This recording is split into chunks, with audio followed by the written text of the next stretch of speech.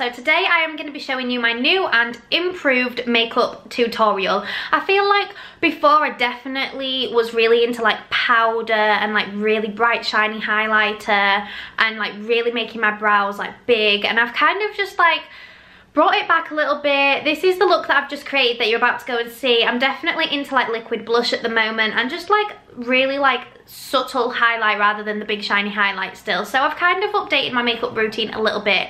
So if you guys want to go and see the new techniques and different things and see how I've created this look, then check out the rest of this video. But before you do, can you please just like and subscribe to my channel, please? It would mean the world. And also follow me on my socials, LucyAppleton21 on Instagram and TikTok. But yeah, let's go create this look together. Hey guys, so as I said, we're going to be going in with my new and updated everyday makeup look. So first we go in with the primer. I have moisturised and everything before this. So first we go in the prime. I'm still using the exact same primer as before, so it's the Porfessional Benefit Primer. So again, as I explained before, I love this one because it's like the same colour as your skin, which I'm in love with, and it's just a really nice smooth texture and it just really does its job. It keeps your makeup on. I feel like it's not harsh to my skin either, so I just really like this product. Okay, so next is foundation. My routine before, I would put concealer on, but I've now just started putting my foundation on.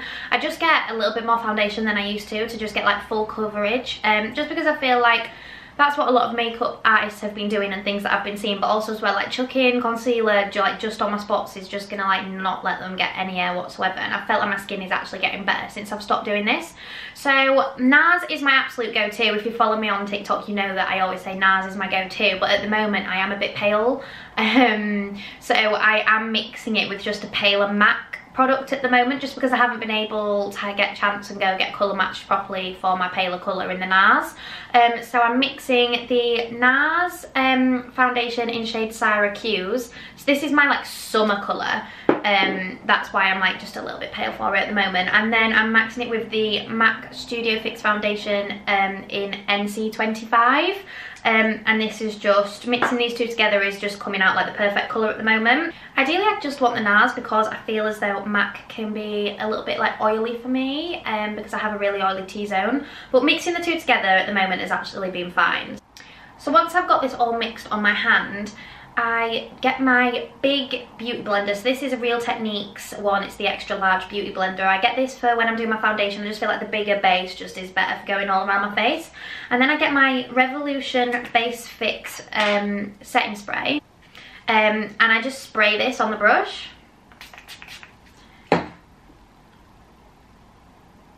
Mix the foundation, two shades together, and then just dab all over my face. Definitely dab and don't like wipe. It just goes on better and gives you better coverage. I always go underneath my eyebrows, but I'm not as bothered if I miss bits underneath my eye, because we're gonna like set under my eye and conceal.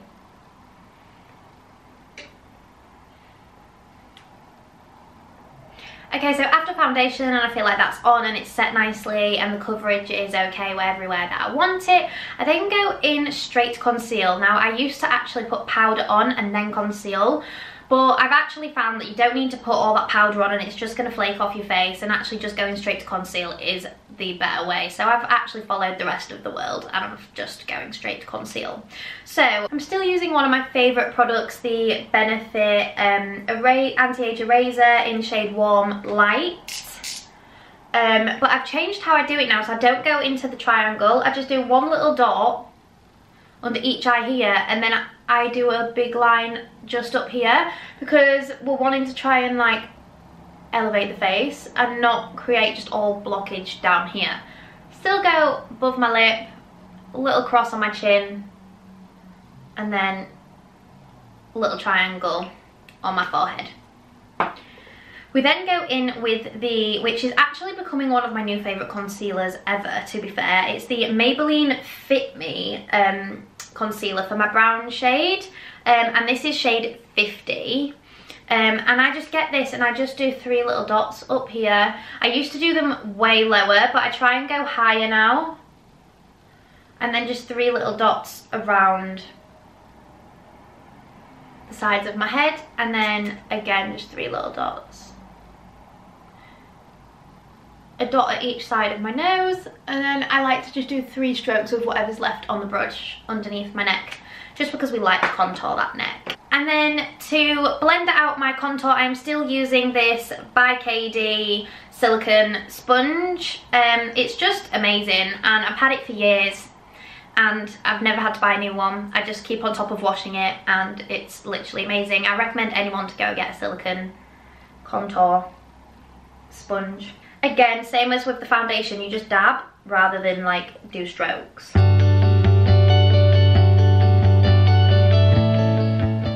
Okay, so once I'm happy with how the white is blended out, I then go in to blend the brown contour.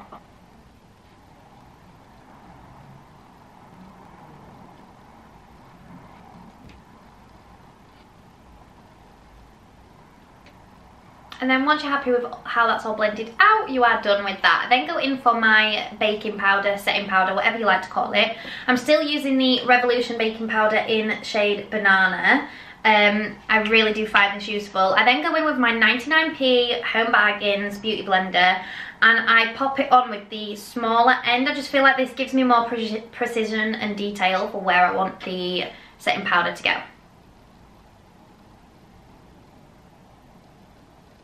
So I kind of do the same as the contour. I do one little dot here and then I put the powder on the contour where I've gone.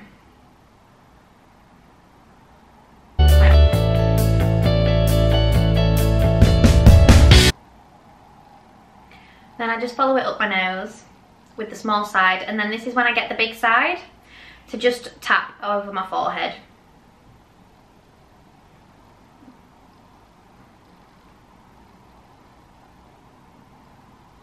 And that is it, and I just leave this to set while we get on with other things. So normally while I'm waiting for my powder to set and just bake a little bit, I go in and I do my eyebrows. So I am still using the original Brow soap. I'm absolutely in love with this. And what I do is I get my setting spray again and just give it a few little squirts. Get my little brush, mix it in with the setting spray, and then I just go and brush the eyebrows up. So once I've got them brushed up with the brow soap, I then go in with the Benefit Eyebrow Setter. This is again the same that I'm using. So this is the Benefit Eyebrow Setter, and this is just going to keep my eyebrows in place for the day and make sure they don't move around. So I literally just go over with the same stroking up action where I've just brushed the eyebrows, just so that they set for the day.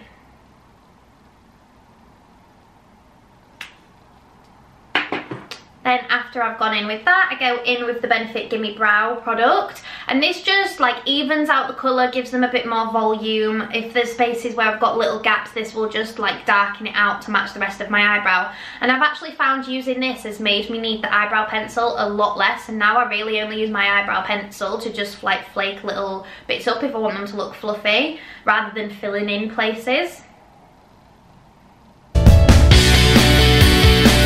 Like so. And then once I've done that, I go in with the eyebrow pencil at the end once I've done all of my makeup, and just to like go over if I want to fluff them out or anything. But I just get a little eyebrow brush and I just again brush them up, making sure I've got them in exactly the place I want, and then I'll leave them to set. Okay, so once I've done my eyebrows, we then go in to do the eyes again while I'm still baking. I like to keep this baking as long as possible.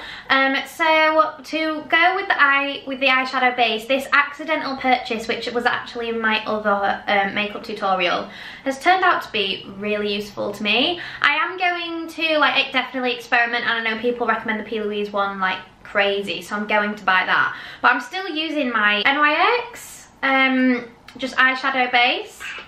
It comes in this little pot. I just am really liking it. Again, it's skin tone, which is really good for me. I feel like white on me would just maybe be a bit much, and because I'm not like crazy amazing at like eyeshadow makeup, I just feel like having the skin tone is just works best for me.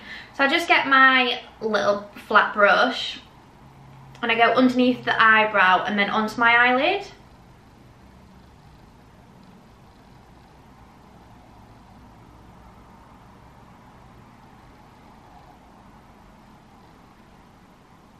So once I've primed, I then go in with eyeshadow. Now, I have absolutely been loving my new brush set from Look to Lash. I'll put the link below. But these brushes are actually my new favourite brushes. I'm only using the eyeshadow ones now, but she has like full face brushes as well, which I cannot wait to just experiment with and use.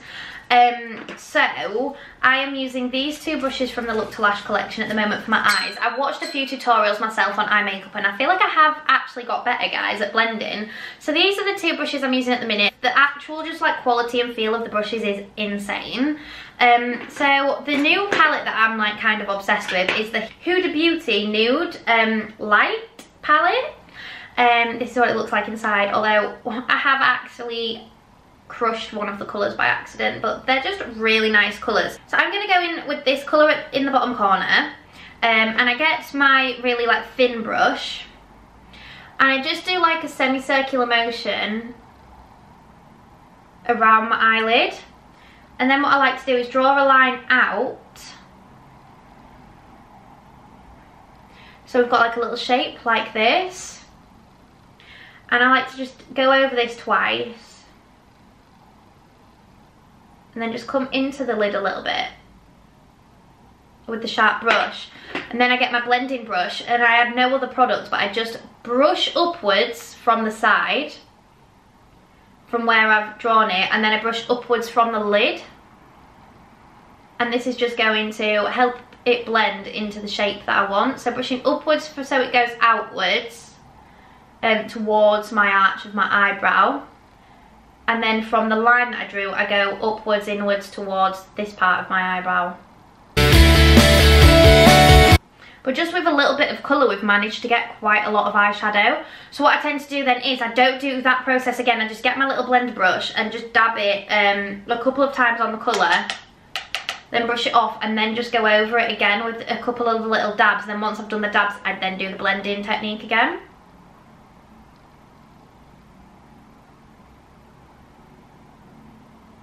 So then once we've done that, I then just get my Primark brush with the like big end and small end. I get the big end and I go in with this white colour in the middle.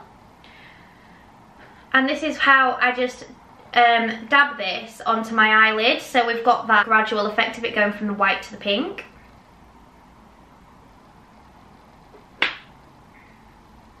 Like so. I then grab my Revolution Conceal and Define Concealer in shade C8, and I just put a tiny little bit on the lid of my eye because we're going to be putting in some glitter eyeshadow. So then I go in with this colour and I just grab my finger and I just dab it over where I've put the concealer in the middle of my eye.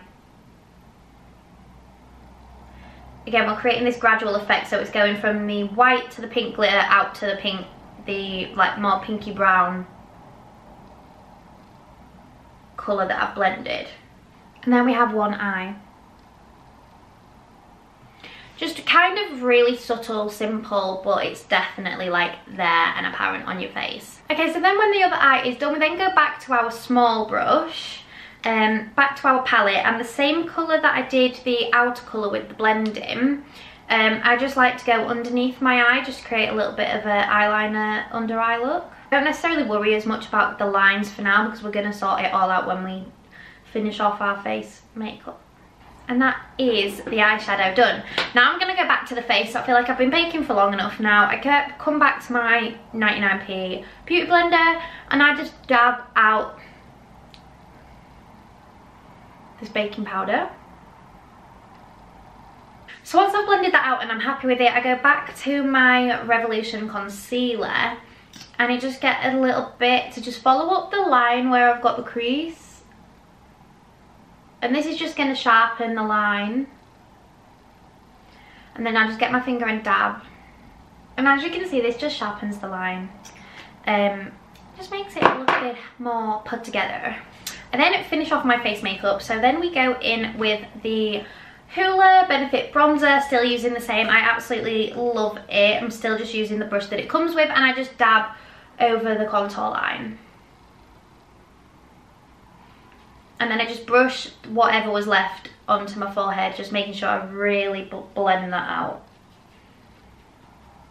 Again, any remains just on my nose. and my neck. So we've got more of a defined line now. Then we go in with my absolute new favourite product, the MUA Blush Liquid Cream in Misty Rose. It was £3 from Beauty Bay. I'm absolutely in love with it. So I just get the tiniest amount of product on my hand, and when I say the tiniest amount, that's probably even too much. And then with my finger, I just get a little bit of the product and I pop it on where I want it to go. So I normally just go just above the contour line where I've just gone. And then I get my Revolution, it's actually a foundation blending brush, but I use it for this. And I just dab over this where I've done it, going up and down the contour line. This is just going to give me a little bit of pinkness and colour to my face. I'm absolutely in love with it. I can't believe I never used liquid blush before. And then once I'm happy with the colour of the blush, I then go in with the Strobe Cream Hydrant Luminux MAC little highlighter. It's like a liquid highlighter. Again, I just get a really small amount on my finger, and then I go just above where I've done, and I just dab it in with my finger. It's a really subtle highlight. If I was going out, I would definitely put like a proper highlight on, but it's just like a really nice subtle highlight for your everyday makeup. I then go in with my eyeliner. I'm still using the Benefit roller eyeliner. Absolutely loving it. I just found like it's a lot easier to go on. I used to do a lot bigger flicks in my previous makeup routine, and now I just go for like much smaller flicks. And again, pull my skin, I start out from the outer part and then go inwards. I don't go all the way round. I tend to just stop it quite near the corner of my eye, because then I put lashes on, and it's just to give a little bit of a flick at the side. And that is my eyeliner. It looks a bit weird when you haven't got lashes on, because you have just got little flicks and then it stops in the middle. But trust the process. Once I've got the lashes on, you can see that I just wanted to create a little bit of a flick. I'm not a genius or that amazing at eyeliner. It definitely could be a lot nicer, slimmer, neater, but we're still on the learning process together, guys. So then I glue up my lashes. Now the lashes I'm going to be using are these ones I've been gifted. So these are from Voco Lashes. These are called Cloud 9. So I'm really excited to use these ones. So I'm just going to cut these and glue these up. And then whilst the glue is drying, we will do the lipstick. Okay, so whilst my eyelashes are gluing up, we're going to go in with my absolute new favourite mascara ever, the Benefit Real Magnetic Mascara. It's just so good. I'm someone that doesn't have great lashes like me. It's just perfect. So I just do one coat of this and it's just going to help the eyelashes stick on. This mascara is that good though, with just like a couple of like layers. You could definitely feel like you're wearing like little lashes. And I am taking an eyelash serum at the moment to try and help grow my eyelashes. So if they actually like do grow, I want to get to the point where I'm not wearing fake lashes all the time, but because I feel like fake lashes are really good for when you're going out, but not for all the time. Okay, so while the glue is still setting, we're going to go in with the Kylie Jenner lip kit. This is my favourite one, the Kandy K matte version. I do have the like velvet version in the shade called Bear, which I love as well, but my all-time favourite is this. I do just love a matte lipstick. So going with the lip liner, I do, if for people that are wanting to create that like bigger lip illusion, I do like overline at the bottom lip here. But I always make sure that I never overline when it comes to the sides, because then it just looks really messy and out of place. So I always just bring it in perfectly, even a little bit in my line at the sides. And then again, I'll overline at the top here, but then bring it in at the sides. Before I go in with my favourite lipstick. Okay, so now I've got my lashes on. We are done with the makeup. That is everything. So I then just get my setting spray, my Revolution Base Fix setting spray, and just give it a little spray. But yeah, this is my new makeup routine.